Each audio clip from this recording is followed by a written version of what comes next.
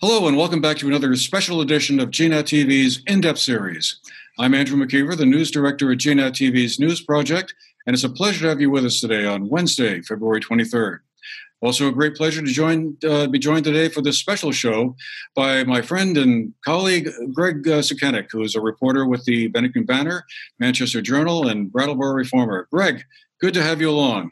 It's wonderful to be here, Andrew. Thank you very much for making me a part of this. My pleasure. And I'm sure all of you who are watching have already understood very clearly now why this is indeed a very special edition of our program. We like to think that all of our guests are special, but our guest today truly fits that category.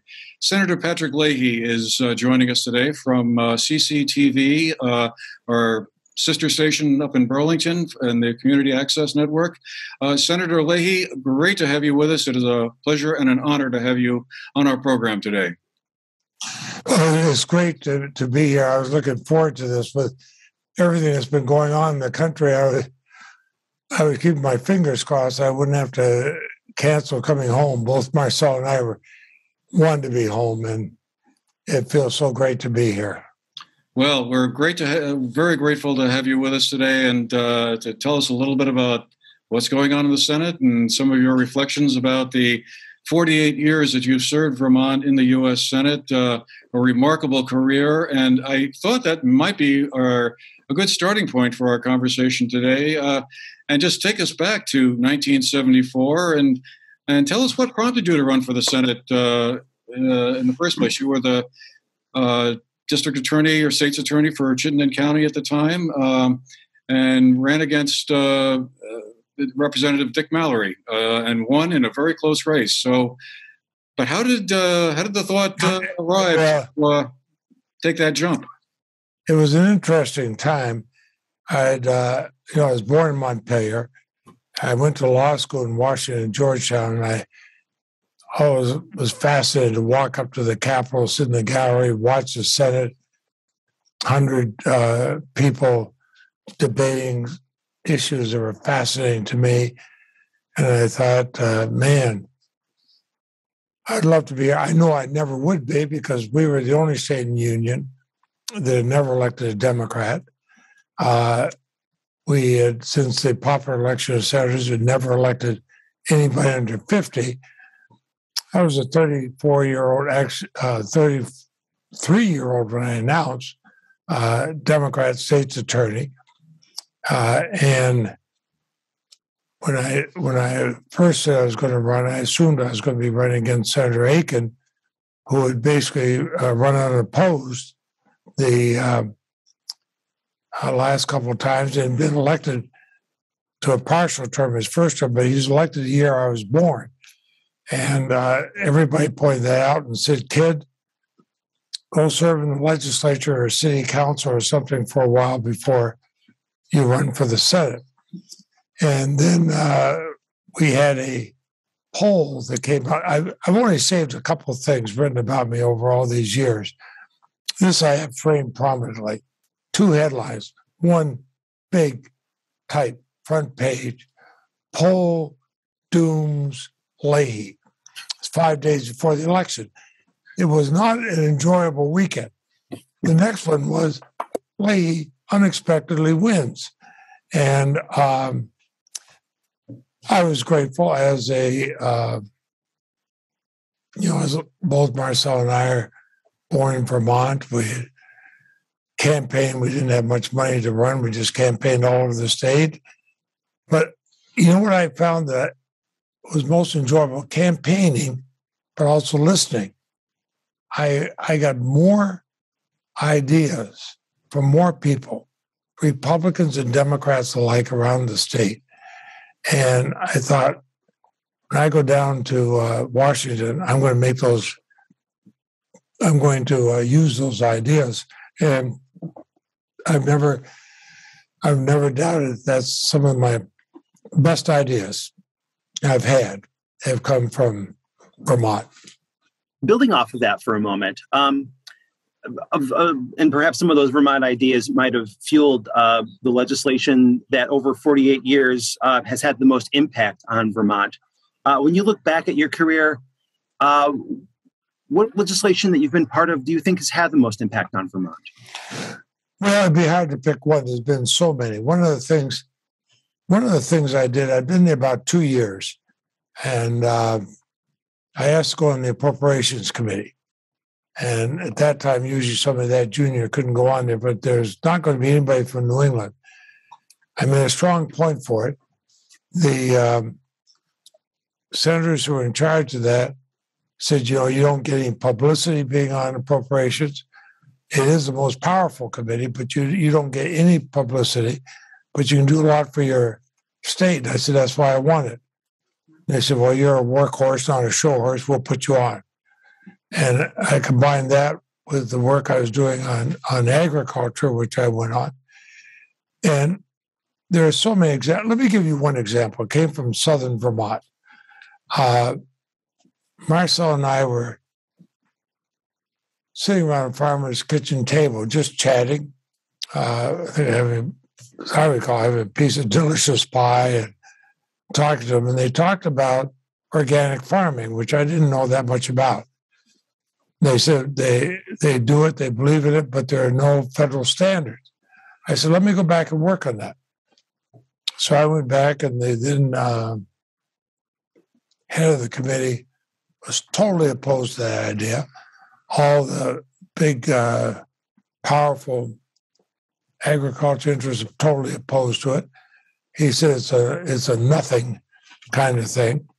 So I kept working for 2 years. I kept going around Vermont, getting more ideas, going to Republicans and Democrats, sitting down, talking to them.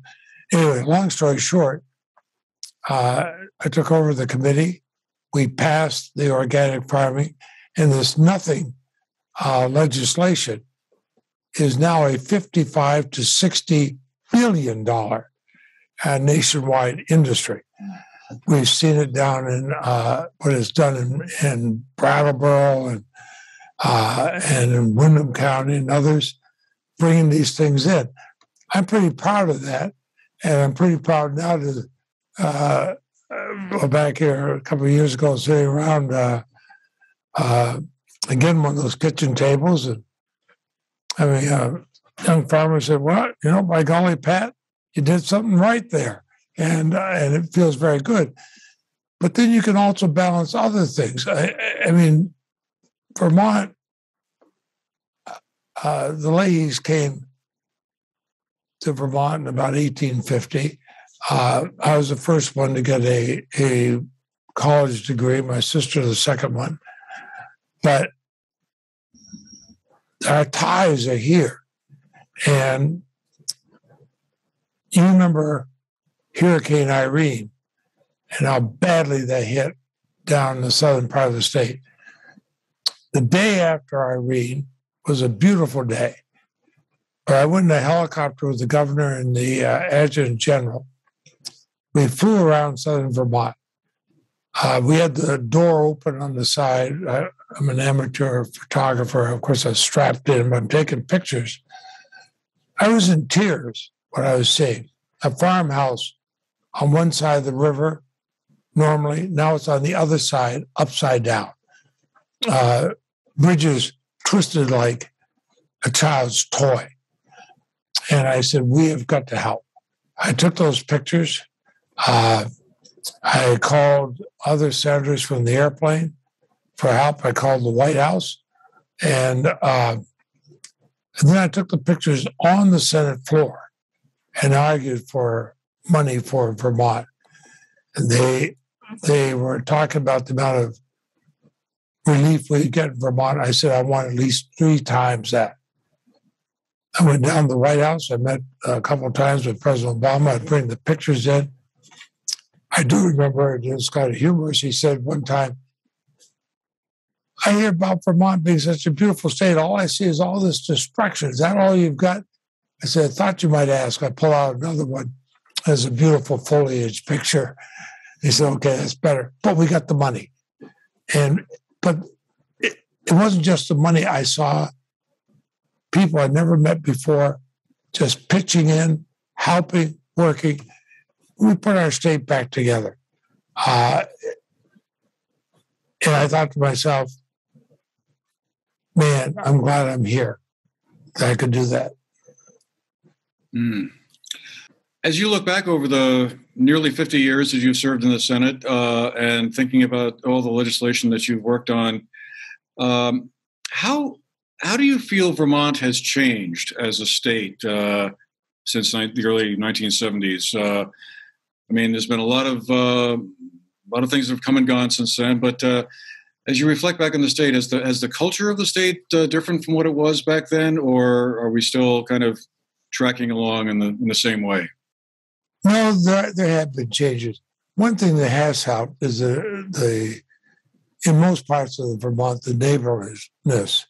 I mean, I can walk into, and Marcel and I often will just stop in to a small store in a town going through and pick up a ice cream cone, a newspaper, and people just stop and talk. They don't care whether they're Republicans or Democrats. They'll ask questions. They'll give you their ideas. It's usually on a first name basis. And I don't think you can see that. You couldn't do that in California. You couldn't do that in Texas. You couldn't do it in other big states. You can here. So that's still there. But I've also seen more acceptance of people in Vermont. I think the fact that we've had refugees that come in here and have been accepted, we've become a more diverse state. Look at our last elections. People talk about, they make this big thing of the presidential election. Oh, were they honest? Of course they were honest. The person who lost didn't want to consider they honest, but they were. And one of the senators was in the other party, was saying, well, you want open elections just to elect Democrats. I said, well, let me tell you about it. We have the most honest, open elections in the country in Vermont. Jim Condos is stepping down as a national example of what a Secretary of State should be. And what was the last election? We elected a Republican governor, Phil Scott, and a Democratic lieutenant governor, Molly Gray. We believe in voting, and we had one of the highest voter turnouts in the country. So we're no longer just a one-party state. We have seen that evolution. I've seen more people coming into Vermont, which is good. It's increased diversity. And I think what we've done with refugees has been helpful to our state. I wonder what my great-great-great-grandparents felt like when they came here from Ireland during the potato famines in the 1850s. It was probably, or my Italian grandparents, when they came here around 1900. They had to face a little bit of difficulty acceptance. Today, it's an entirely different state. I can't think of a state I'd rather live in. Along those lines, talking about Vermont's political culture and its acceptance, lots of folks sort of point to Vermont as an example, perhaps, of how Congress used to be and how they wish that Congress would sort of get back to. How did the United States Congress become so dysfunctional, and what's the path back? I don't think a day goes by that I don't ask myself that same question. I've been writing a book which will come out in a couple of months, and I have some things in that book too about it. I think a lot of this started breaking down around the time of Newt Gingrich in the House. It used to be Tip O'Neill was the Speaker of the House, Bob Michel was the Republican leader. They might argue cases on the floor, and then they'd go and have a cocktail together in the evening and just talk about family and kids and grandkids and so on and work things out. You saw the same thing with people like Bob Dole and George Mitchell, polar opposites, but would work things out. Now it has to be winner take all, not compromise. And it's almost like in the Senate, I think they forget it's a 6-year term. People start thinking 60-minute terms. What's what TV spot can I get on? What 24-hour news can I get on the next few minutes? And it's why I don't do many press conferences, unlike some of my colleagues. But it's also why I've been one of the most effective legislators in getting bipartisan legislation through. Because I said, why don't we see what we want? For example, just before we left, kept the government from shutting down with the appropriations bill. Now we'll get the big appropriations bill in the next couple of weeks. But that's taken months of behind-the-scenes work, evenings, weekends, where I bring Republicans and Democrats into the office and say, okay, boys and girls, let's close the door, get out of your system. Now, how do we get this done? And we've got to go back to that. Too many people they say in the Senate, you got 100 people running for president. Well, probably not that many, but you got a whole lot of people that should pay attention to their work. And it has become too polarized. Social media has added to it. The idea that everything is yes or no, it doesn't work. Or you got to find, for example, I'll get half a dozen petitions a month. You must sign on to this petition for this, S1234, or we'll never elect you again. Well, I'm the longest serving member of the U.S. Senate at the moment. I don't sign the petitions. I'm happy to talk to people how I vote. I've also cast more votes than all but two senators in the history of the country, over 17,000 votes. I'm willing to stand up and vote. And I can look back over those and say, that's probably a stupid vote. But the issue will come up again, and I can vote differently next time.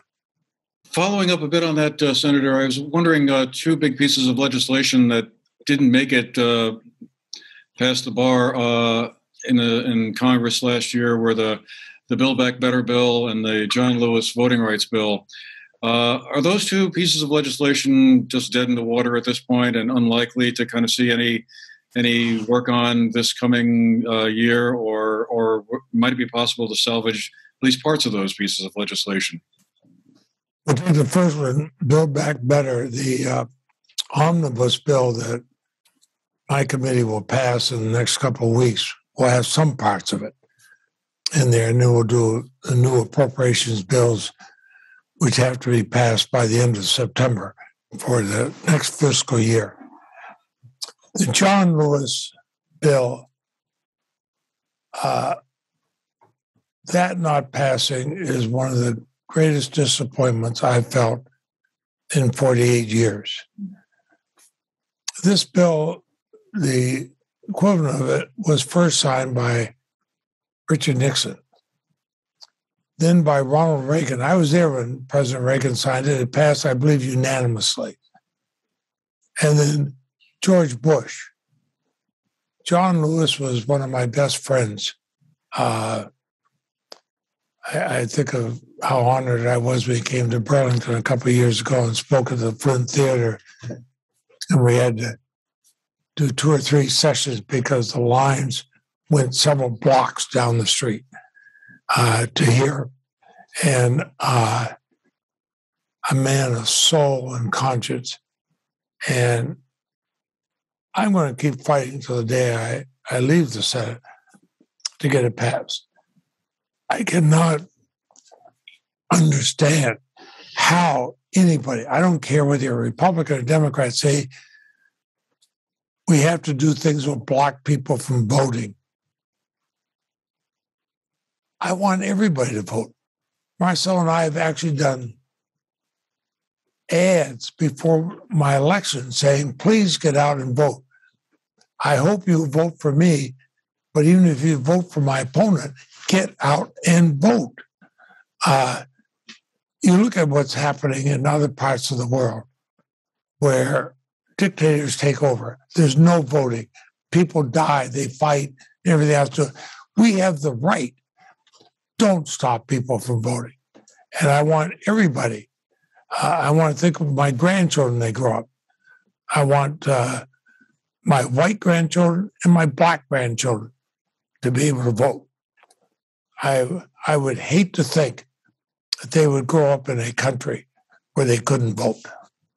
Following up on that a little bit, I presume that did you have conversations with senators who voted no or indicated that they would not vote yes? And what seemed to be the stumbling block, particularly for those in the Democratic side of the Senate? I think most Democrats were for it, but Donald Trump was against it, and a number of people didn't want to say no to Donald Trump.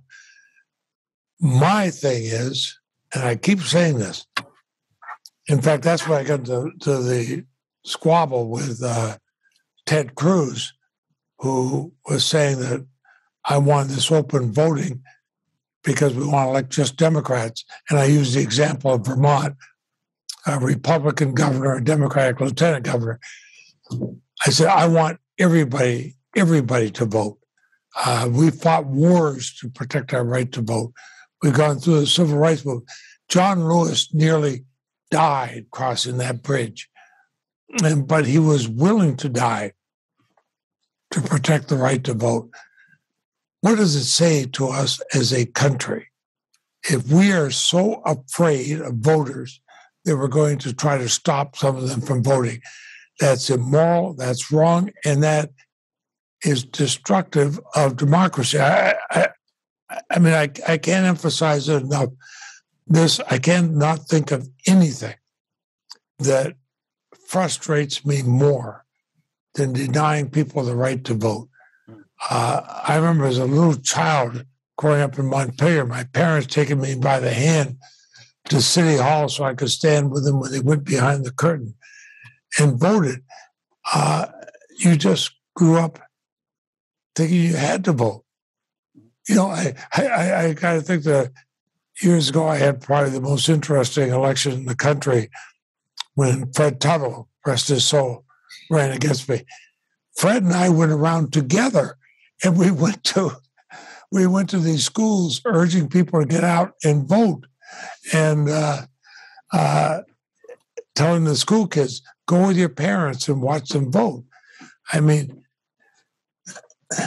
well. Yeah.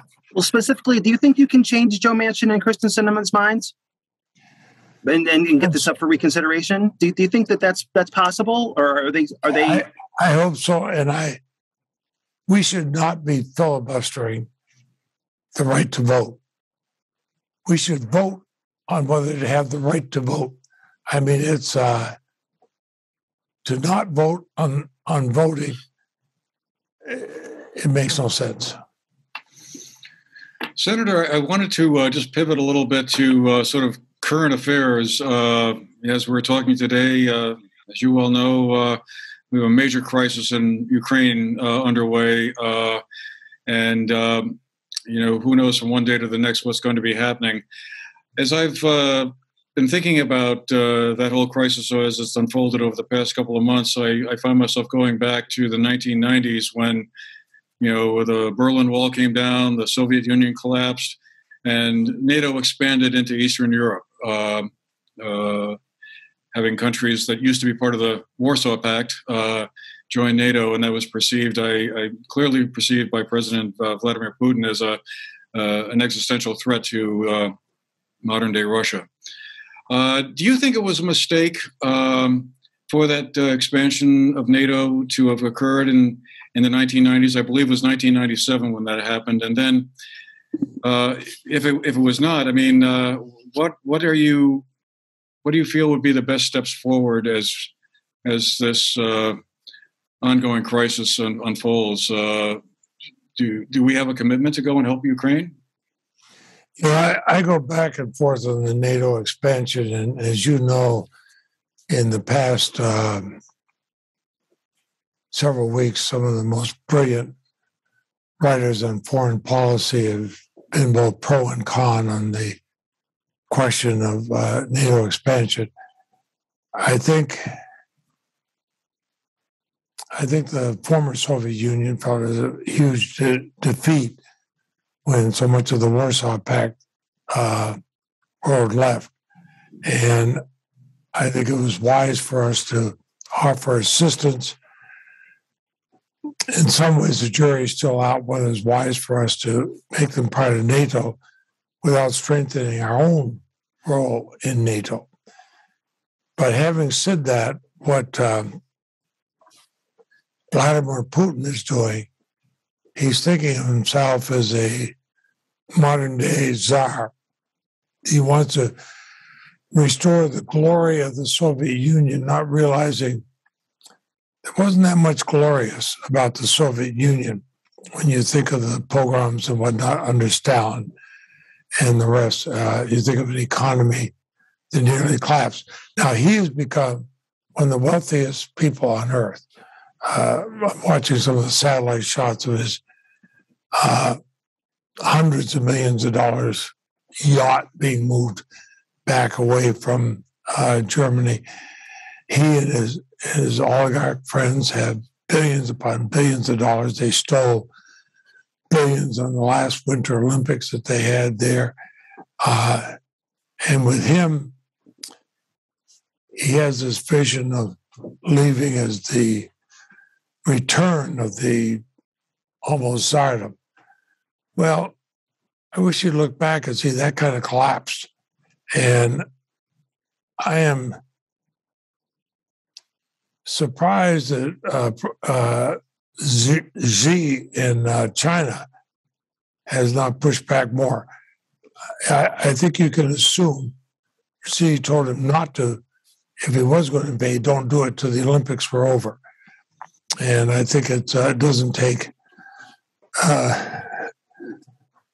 much speculation to figure that happen.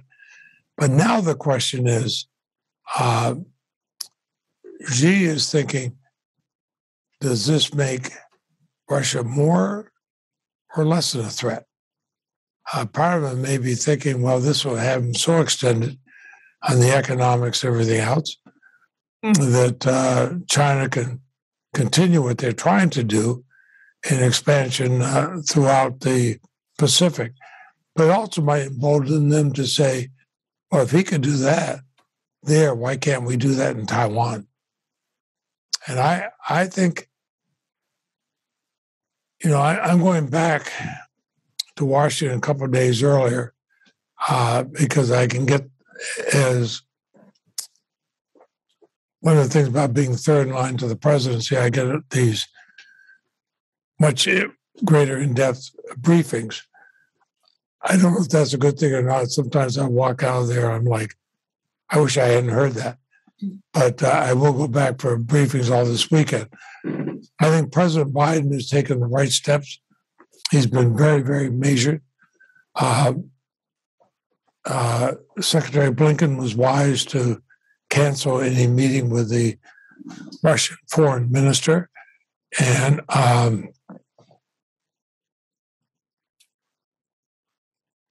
think it's going to be a real threat,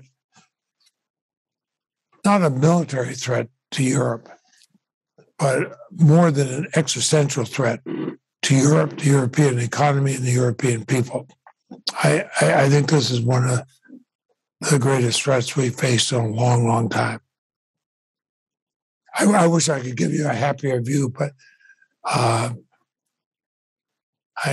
keep reading my material, and it is really discouraging to watch this. And I think of the people, Ukraine and Kiev and all. I've been there. I've seen these people. I've seen the young children playing in the playground. I walked by some of the historic sites and seen people, families walking, and I think, why devastate them? Certainly, what the United States might face from the immediate future of this crisis is less than what the Ukrainian people are possibly facing. But there is potentially additional impact on an economy that's been still trying to recover from the COVID pandemic, and speaking specifically about inflation and how the price of oil might be affected by Russia being in an armed conflict. Your thoughts about what the United States government can and should do to try to limit the growth of inflation? I think inflation will continue, at least in the short term. And you're absolutely right what you just said about oil prices. That's going to have a big influence on it. And we feel in Vermont with heating prices, and most people have to commute back and forth to work. So we're feeling it. I wish we would go back and put into some of the things like child credit for schools. We've got to help people, find jobs, but we should be investing more in affordable housing in the United States. That not only creates jobs, but it helps create stability. We should not close down the U.S. because this is happening. We can do two things at once. And I think that we have to go back to looking at some of the things that affect us in healthcare, in childcare, especially. I mean, that's why all the things I've done down in the southern part of Vermont with community block grants and historic preservation and all that, I keep pouring those things in and trying to do it because it creates jobs, it creates stability, and these are things you just can't turn it on and off at a moment's notice. Greg, I think we each have time for one more question as we need to wrap this discussion up here. Boy, this has been fascinating, Senator, and I have about 30 questions I could think of I'd love to ask you, but there's one in particular I thought might be kind of interesting to hear your views on, and that's about the U.S. Supreme Court. You were a member of the Judiciary Committee for many years. I'm sure you've watched that process. It seems like the selection process and the nomination process for justices of the Supreme Court over the last few years has been, it seems anyway from the outside to have been a little different. But I guess what are your thoughts on that? Are we going down a slippery slope on this, or is this just sort of one more piece of a very long-term cycle that will eventually take us back to a process that might be more recognizable for someone from the 1970s, 80s, or 90s? I think the slippery slope is right. I think it's a New England understatement when you suggest there's a problem. I voted on every Supreme Court justice since John Paul Stevens, and I voted for Republican nominees and Democratic nominees. I voted for people who thought they would keep the independence in the court. The last three nominees were put in under political fanfare. They were put in there to be politicians. Maybe they're bright people and all that. But if you come in with an agenda, a political agenda to the Supreme Court, it hurts the court. I think that you lose the credibility of the U.S. Supreme Court. We lose one of the mainstays, our third branch of government. And I am very, very concerned about it. I've had, as a young lawyer, I've had cases before federal courts, district courts, courts of appeals, even had one go to the Supreme Court and one on motions. But I worry the credibility of the Supreme Court is going. I think as a young law student, Marcel and I had lunch with Hugo Black, former Ku Klux Klan member, talked about when they wanted to do Brown versus Board of Education. The Chief Justice spent 2.5 years bringing it up until he knew he could get a unanimous decision, because the United States would not be able to accept something as groundbreaking as desegregation unless it was unanimous. Now we have 5-4, 5-4, 5-4 decisions. it is hurting our country. And I worry, as a lawyer, as a member of the Supreme Court bar, I worry very, very much about it. I wish I could tell you something happier, but and as former chairman of the Senate Judiciary Committee, where I preside over two Supreme Court nominees. Now, I've met a couple of times with President Biden, as have other members of the committee. I know he's thinking on this next nominee. I'm delighted to see it. Another woman on the committee is an excellent idea, and a woman of color is an excellent idea, because it's not, I mean, Ted Cruz talks about, I don't mean to keep picking on Cruz, but he talks about, oh, this is a terrible thing to say to these poor men who should be on there. Well, his history of being anti-women and all is so well known, we can ignore that, but it's not like President Biden is going to pick somebody who's not qualified. I know the people he's looking at. Any one of them would be eminently well qualified to be on the U.S. Supreme Court. And any one of them, I'd be confident in having them there. So I guess I get to ask the last question. And just thinking about our conversation, which has been fantastic. Thank you so much for it. We talked about Irene. We've talked about energy prices. We've talked about the potential for economic growth. There's a common thread that runs through that: climate change. And I wonder about whether what you see is the road ahead, and what you believe Congress can achieve to make the United States a leader in addressing climate change again. That's a very good question. We got to stop talking about, oh, this climate change is coming up in a decade. It's here now. And when you see the possibility, for example, our coastal areas, the water rising many feet, what's that going to do to our coastal cities? But also what's it doing to our quality of life? No, we've got to start fighting for it right now. And I think it means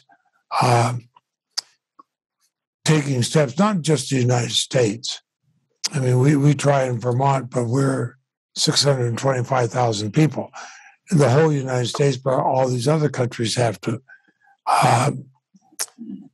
Ocean pollution, the stuff that's dumped in there, plastics and other things. We're reaching, in some areas, we're beyond the tipping point. So, no, I think it's a major thing.